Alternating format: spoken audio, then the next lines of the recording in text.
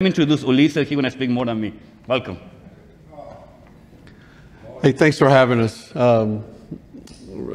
Thanks to the host for taking the time to let us speak a few minutes. I just flew in last night from Houston. I live in Texas, and I'm going right back at noon. Oscar booked me a quick in and out turnaround, and he said, "Dress up, because there's a lot of important people there." So thanks, Oscar. Thanks for the setup. Feel a little overdressed, other than my brother. But anyhow, my name is Ulysses. I play Paul in this series, and I enjoyed the conversation we had with God a minute ago, and the prayer about in our country, and because I remember when Abraham had his meeting with the Lord, and in front of Sodom and Gomorrah, and he asked, if there's 10 people, if you can find 5, if you can find 1, would you not destroy? So I think there's plenty of folks here that God would spare us for. Yeah, these are interesting times for sure. I have the daunting task of playing Paul. I was cast via Zoom. So I don't think Oscar realized I was 6'2", and Paul was very short. But I guess I have the right look, especially after Paul shaves his head for his messianic bow that he does during his second journey, and he shaves his head. So I got that taken care of. Thank you. But it's an honor, a privilege to play one of the giants of our faith, right? Half of the New Testament written by Paul, inspired by God, and the messages that we have today. I mean, I was just looking at, Galatians, and I mean, every time I turn around, somebody's quoting somebody that Paul said, and it's no pressure to play Paul, right? Because everybody has an idea of everybody has their own Paul. And everybody thinks that that's their favorite, aside from Jesus. And so I'm very excited. We have planned 8 or 9 episodes. We have a huge task in front of us. We have a pilot, a 24-minute pilot that we shot back in February in the same studios where The Chosen started, in Texas, in Capernaum Studios in Weatherford, Texas. And we have a pilot now that has been shown at several premieres, and we've gotten really good feedback from everybody that has seen it. So we're encouraged by that.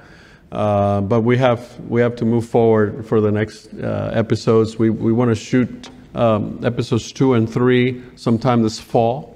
Oscar wanted to start the story with Paul being run out of Thessalonica and Berea. So we've already filmed that. Very interesting week that we had in Weatherford, filming the getting run out by the mob, the crazy mob in Berea. I have stories about that behind the scenes if you want to hear about that afterwards. But Paul will continue on to Athens in the next episode, and then eventually to Corinth, to the Vegas of the time, with all the sin and alcohol that Corinth had. But I'm already preparing for the big speech at Mars Hill with all the philosophers and idolaters. Men of Athens, I see that in every way you are very religious. As I walked around your city and I observed your objects of worship, I noticed one altar that said, "To an unknown God." So you are ignorant of the very thing you worship. And this is what I want to proclaim to you. The God that made the earth and everything in it does not live in temples made by human hands. And He's not served by human hands as if He needed anything. Rather, He Himself gives life and breath to everything and everyone. From one man He made all the nations that they should inhabit the whole earth.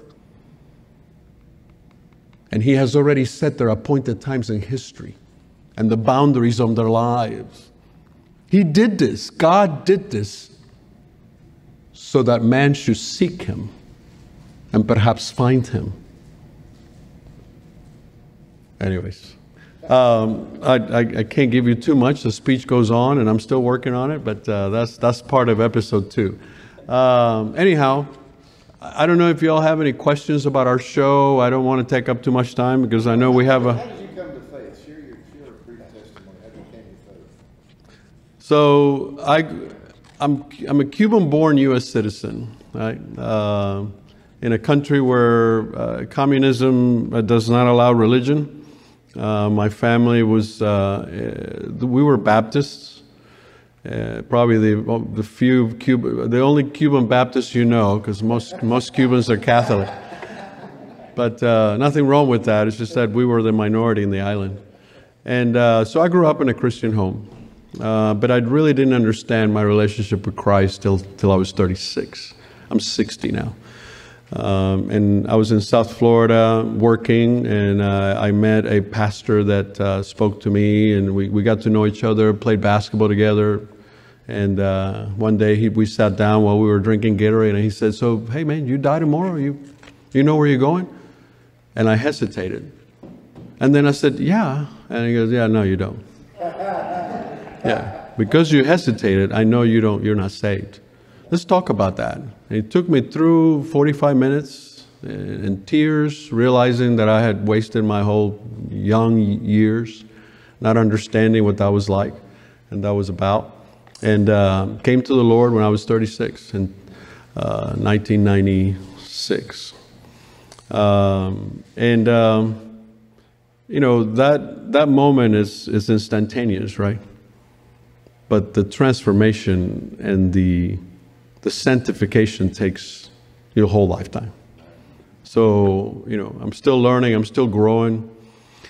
One thing that this has done, playing Paul, because it's probably the toughest role I've ever played. Because I've done acting, besides what I do for a living, I've done acting on the side for many years.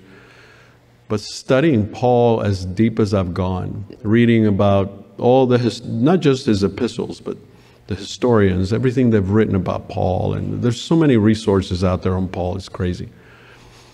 That has really changed my perspective on many things, especially with our country today and our tolerance and our compromising and our accepting of things that are not of God. And how Paul was relentless and fearless and not willing to give in or compromise to anything. So I continue to grow, I continue to change in my Christian walk, and now even more so, you know, playing this role. It's really has impacted me. I played a soldier that had in a Christian film about 5 years ago, a soldier that came back from Afghanistan with post-traumatic stress. Army, sorry. And that changed our lives because I entered into a world of post-traumatic stress with all these veterans that I had no idea had existed, just like most of us don't realize what these guys go through. So that changed me, and then now this is changing me and my family, and studying the Word more and diving in deeper. So that's in a nutshell. I mean, there's a lot more, but anyhow. Questions? Any other questions? Yeah, we have the brochure that you see there has a lot of information about the project and our budgets. Obviously, we don't have Hollywood budgets, so we're traveling around the country. Trying to raise money. We're in fundraising season right now before we hopefully get going in October to film the next 2 episodes, and then we'll take it one filming at a time. Yes, sir. What is the plan for people to see the pilot, or what is the plan for is it going to be paid per view? Is it going to be on Netflix? Is it going to be in theaters? Yes. How is this going to be delivered to the public? So, and I used to not be able to answer that because it was a question about my pay grade, but I've traveled with Oscar so many times that I know the answer now. because he is the executive producer. But Mr. Sutton, we have, I'm sorry, HUD, sorry. We have we have plans to have an app. Everybody familiar with The Chosen? Yes. Okay, so they've trailblazed in a lot of ways how to get this out there to people, and they've done a great job, and people are loving it. And we need to just kind of take that formula and use it because it worked for them. And we're going to start with an app. And I know there's been other studios that have approached Oscar, like God TV and Faith Star, PureFlix. There's several that have approached us, but they want to see more episodes. They want to see more production, and make sure it's quality. Which if we had time, we would have shown you a trailer. So because all we get as far as feedback when we show the pilot is that people are very impressed with the quality of production and how we're sticking to the biblical principles, and it's a really good story.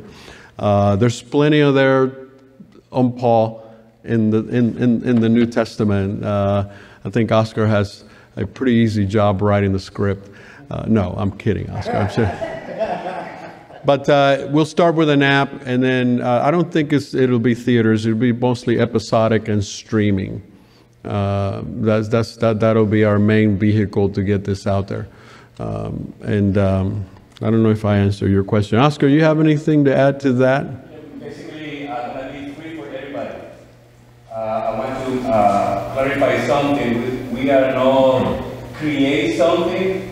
I like how The Chosen did his shows, but Paul, I am proud to be Dallas Medical Seminary and doing my PhD there, honestly. But we want to show this Paul how the Bible is speaking to us. We don't want to create story around Paul. We want to show this Paul like you, like pastor, like you, is a human that suffering for sharing the gospel. Yes. This Paul that cries because the people they don't want to hear. When I show this Paul, how he said, right now we are showing the good Paul right now. But also when I show this Paul that was bad, then when I show this Paul when he was confronted with Jesus, how he changed the life, how Paul is going to preach the gospel. So we're going to use the Bible, not create story around. So basically we're going to be free for everybody, you can use for evangelize. God, when I create this one, I feel in my heart that God say that we need to be free for the people. So Paul basically is to move the church to get out for your seed in the church. Amen. Because we have Priscillas in our church.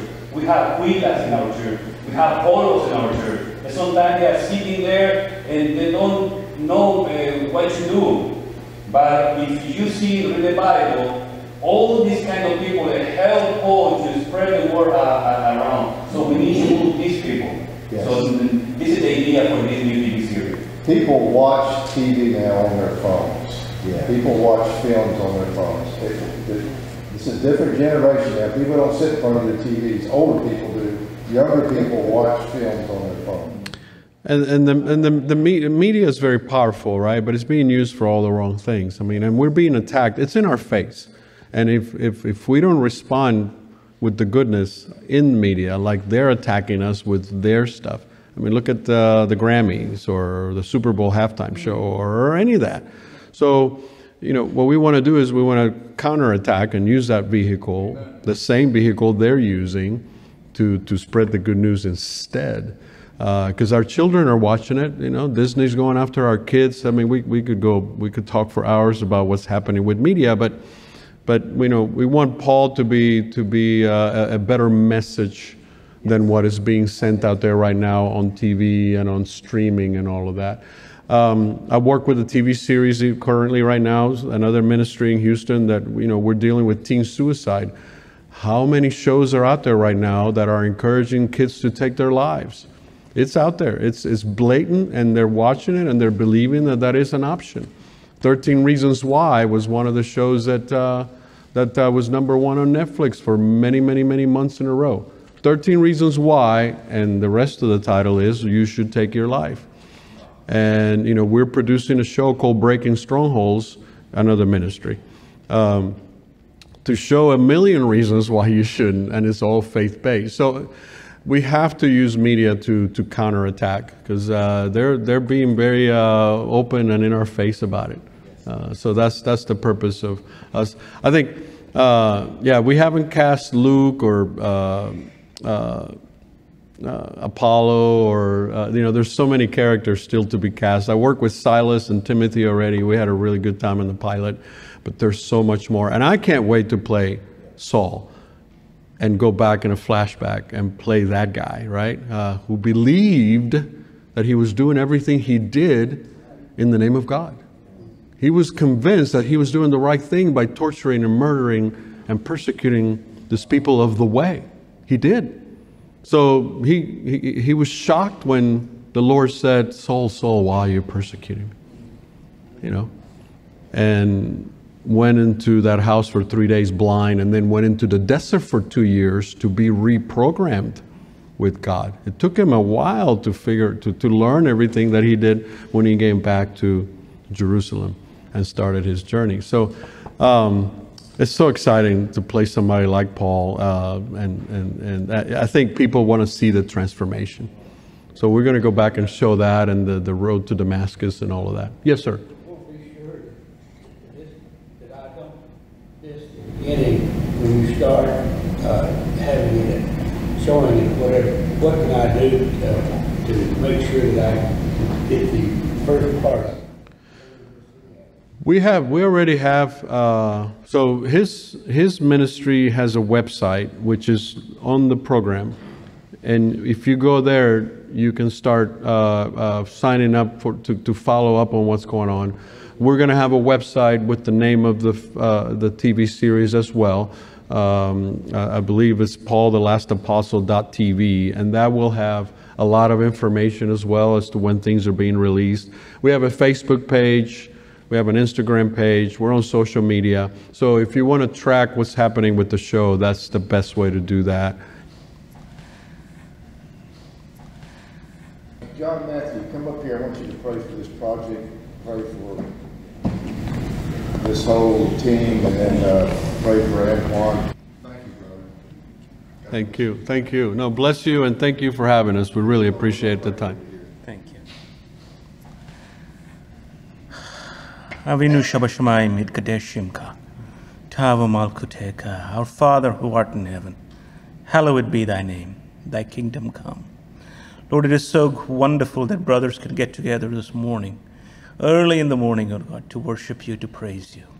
Abba, this project, Paul, that you have put in the hearts of these men, oh God, I pray that it would become a great evangelistic tool to be used for reaching your kingdom, for spreading your good news, oh God. Just like Paul, who had a heart for evangelism, this would become a tool to reach a dying world around us, oh God, to share the good news, the light of the gospel to them, oh God. I pray for your blessings upon each of the people involved in this program, oh God, especially for the actor, the character as he plays Paul, that you would truly represent who Paul is, not just from a historical perspective alone, but like it was said, from the divine pages of sacred scripture. Abba, bless them with this project, oh God. Lord, we humble ourselves in front of you this morning, oh God, as our young man Antoine brings forth the message. Speak to us, oh God. Lord, I pray for his desire also to serve you in the government, that you would use him, oh God, if this is your will, oh God, that you would use him in the place, oh God, so that we could have a rightful man, a righteous man in our government, oh God. I bless your holy name. Thank you so much for all that you're doing with us. We humble ourselves in front of you, oh God. Speak to us. Your ecclesia listens. Circumcise our hearts and our ears this morning to receive your word gladly and to be obedient to your word. We love you. We praise you. In the matchless name of Messiah, we pray. Amen. Amen. Thank you. Appreciate that. Thank you very much for having us.